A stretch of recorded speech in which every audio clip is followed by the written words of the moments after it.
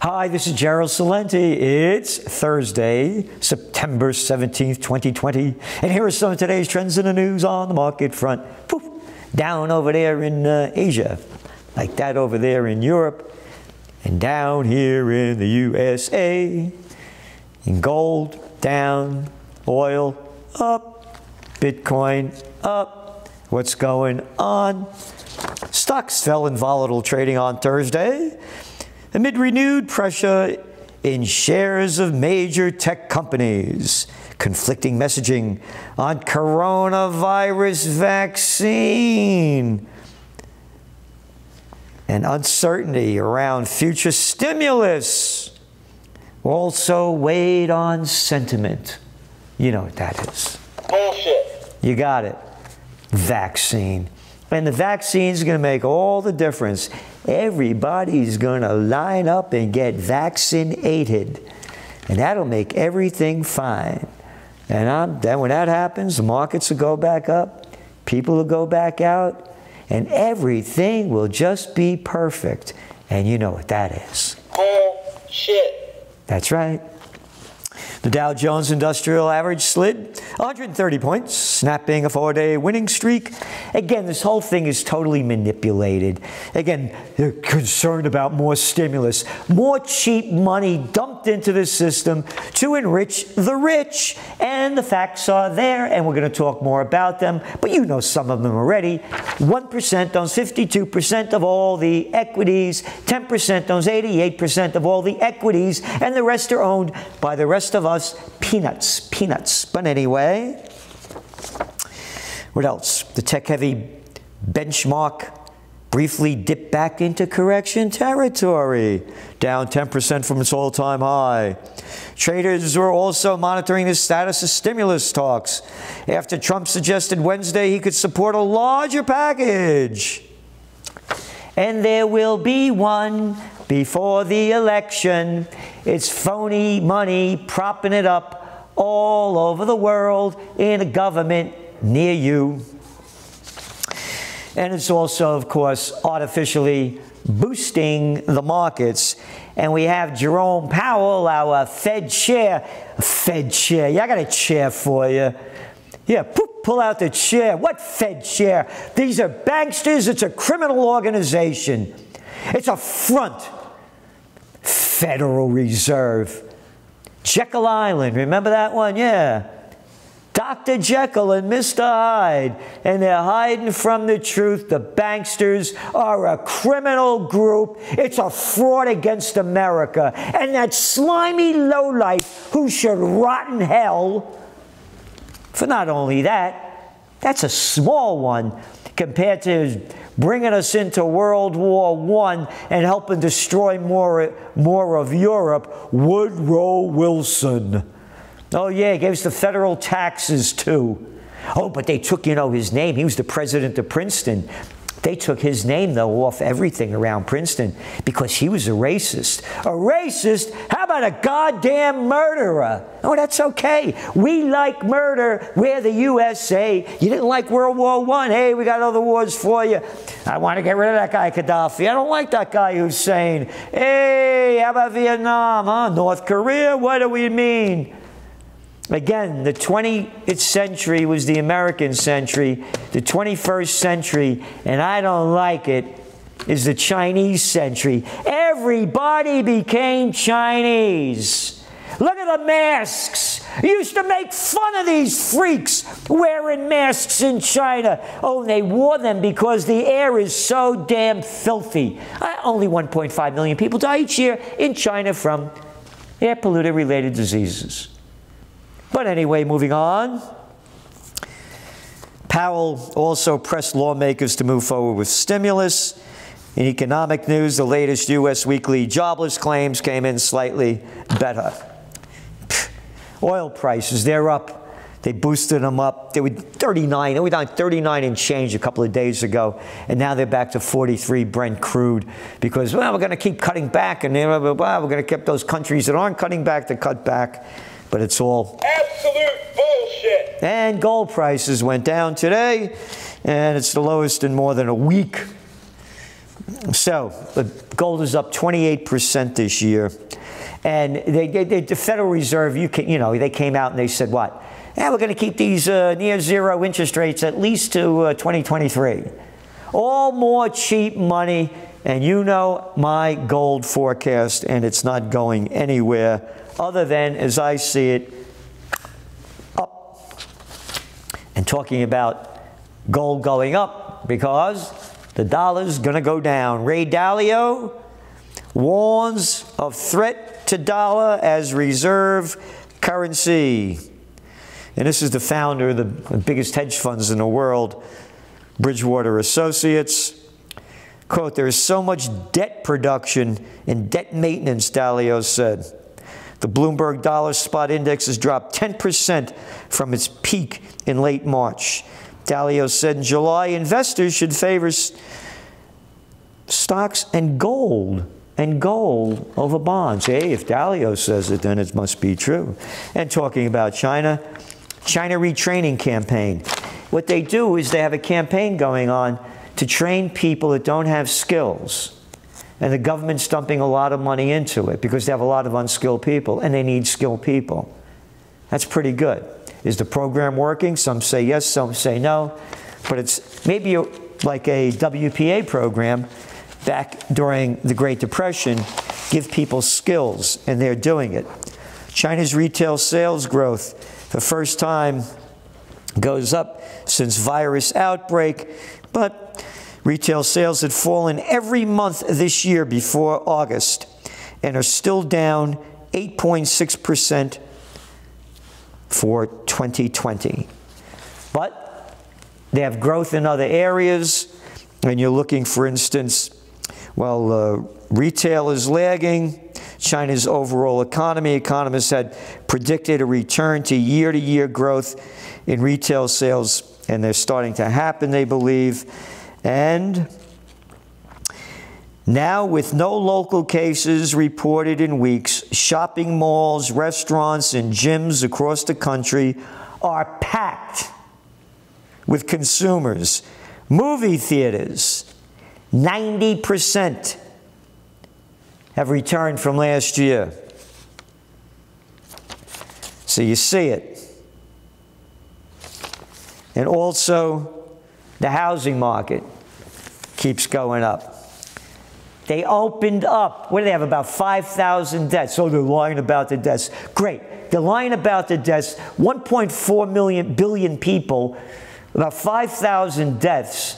But the whole economy is opened up, and the kids are going back to school without the masks on. Oh, and they're going back to school, but they're not going back to school in many other countries and cities and states.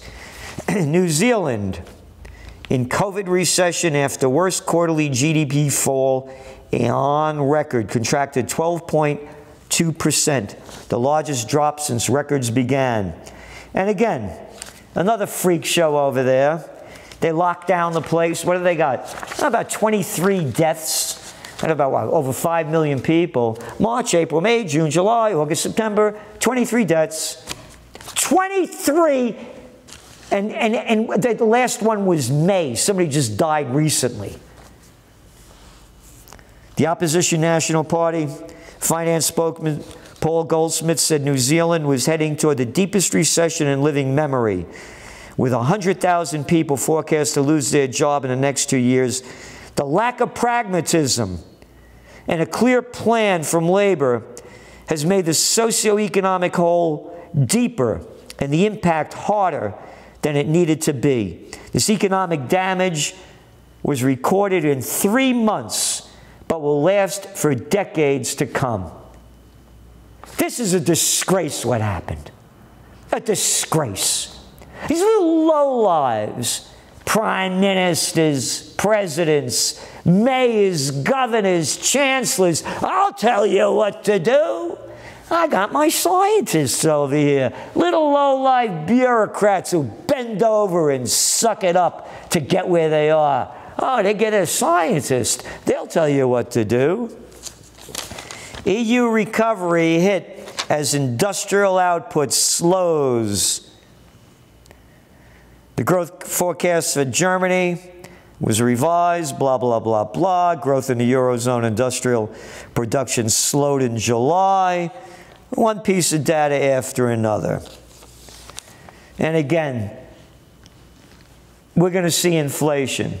It's going to start happening. The Fed, they did away with their 2% inflation number, which if it goes over 2%, then no, we'll raise interest rates. Well, we won't do it. They made the number up, and the inflation numbers are all...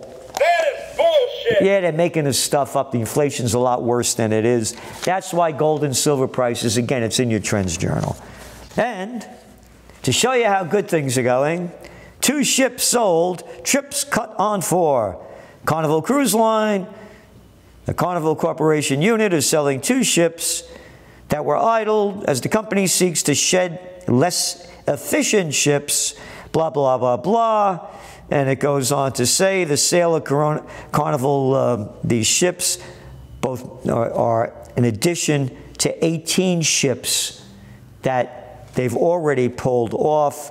A third quarter loss of $2.86 billion. And the cruise line said yesterday that it was canceling trips on the Carnival Spirit to Brisbane, Australia through May 16th, with the first sailing resuming on June 12th. Trips on the Valor from New Orleans will be canceled until April 29th. On and on. U.S. retail sales slowdown points to effect of stimulus withdrawal. U.S. retail sales unexpectedly slowed last month, raising concerns that the expiration of government stimulus measures could be undermining the economic recovery.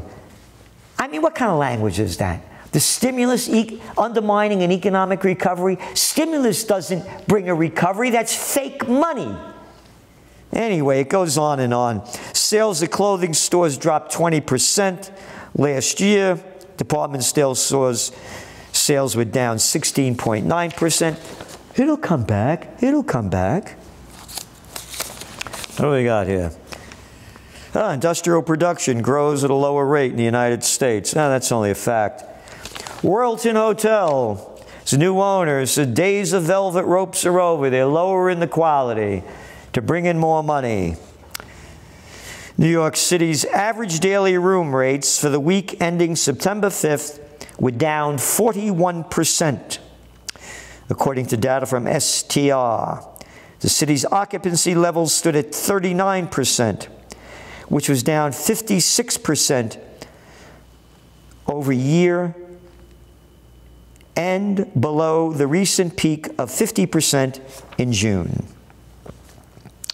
More than 100 New York City hotels are still closed. And not only that, hoteliers fear a wave of closures is coming as the pandemic has hammered occupancy rates in New York. The pandemic hasn't hammered it. Low-life Cuomo, little crappy jerk moron, slimy de Blasio. Don't blame the pandemic. The occupancy rate for New York City hotels is 38.2%. Again, one lousy number after another. CNBC, 30% of New York hotels in the city are delinquent on their debt. It just keeps getting worse. And what else do we have here? Deutsche extends remote U.S. work. Deutsche Bank AG told U.S. employees they don't have to return to the office until July 2021. Yeah, that's around Wall Street.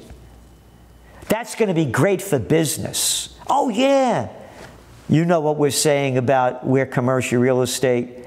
We were the first to give you all these trends. These are facts. They're just reporting this now. We said all this was going to happen, and that's why you subscribe to the magazine.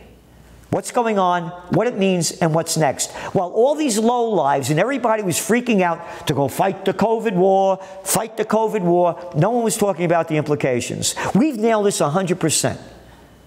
And that's why you subscribe, and please tell others to subscribe. We need to unite, because if we don't, we're going down big time. And the more subscribers we have, the more we can do, and you know we're doing it. I hold that 4th of July rally, and I want to hold more of them. But I need your help. Can't do it alone. Unlike little Andy Cuomo, ballless Georgie Bush, the little nothing, and Jebby. Yeah, their daddy got them there. All right, I worked my way up. My father helped me be a man, as my mother did. So I'm different than those guys. But I need your help to make this happen. So please subscribe to the Trends Journal, because this thing's going in a bad way. The economy, the social changes, we have to change it. We have to bring America back to America, the land of the free and the home of the brave, rather than the home of the gutless. Put on that mask. Put on that shield. Put on those gloves. Yeah. Lawmakers approve restaurant surcharge.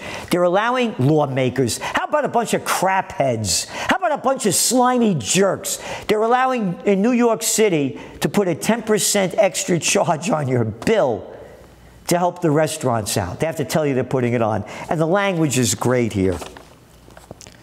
Only small restaurants with no more than 15 locations will be able to add the surcharge to the bill. 15 restaurants, and you're calling it small?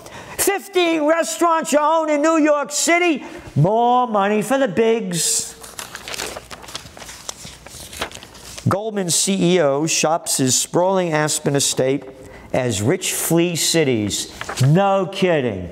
Only said that back in mid-March in the Trends Journal, and this is from CNBC. This guy Solomon, who's selling it, is hoping to attract serious interest this time around amid rising demand for homes in less densely populated areas. The National Association of Realtors said that picturesque Kingston, New York, north of the city, has the fastest rising home prices in the United States. And here we are. And I own some of the most precious buildings in the United States on the four corners of freedom, and that's why I bought them when nobody wanted them, in picturesque Kingston. Back in 2012, I bought the 3 of them on the corner. One was in foreclosure. The other one was empty for 5 years. So, that's what's going on. This is serious. I would rather my property values have not gone up and I had my freedom. U.S. billionaires' wealth grew by $845 billion during the first 6 months of the pandemic. Yeah, great. As millions of Canadians lost their jobs during COVID-19, Canada's 20 richest have collected and added $37 billion. Remember, Canada's GDP fell 11.5%, and you got a million plus people out of work. But all the dough's going to the bigs. Victorian Prime Minister Daniel Andrews has defended his tough path out of the deadly second COVID wave as the state's new infection plunged to a 3-month low. It goes on with this story. The state's death toll continues to rise, with 8 more fatalities, taking it to 785. The national death toll in Australia is 832. 832 people out of a population of 25.5 million. Over 525 of those from elder care homes. March, April, May, June, July, August, September, and a little tiny,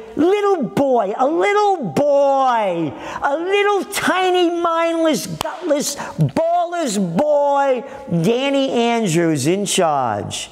Locking down Melbourne. Cops out there, if you go out this zone, you're arrested, you're fined big time. And then you go on to read the story. Thursday's deaths today were a man in his 60s, 2 men in their 80s, and 2 men and 3 women in their 90s. In their 90s and their 80s, and they were probably in lousy health. You're gonna die. No, you're not, Salenti. When you get to 90, you go back to being an infant right away. And then you have your whole life ahead of you again. And what else do we have? Just a little data here. Chronic inflammation. Among those who were hospitalized in the United States with COVID-19, 34% had diabetes, 42% were obese, and 50% had high blood pressure, according to the Journal of American Medical Association. That's only a fact, but we'll forget that. Because no kids are allowed to go out and play. No school. All right, Attorney General Barr calls coronavirus lockdown the greatest intrusion on civil liberties since slavery. You know, he said, putting a national lockdown, stay-at-home orders, is like house arrest.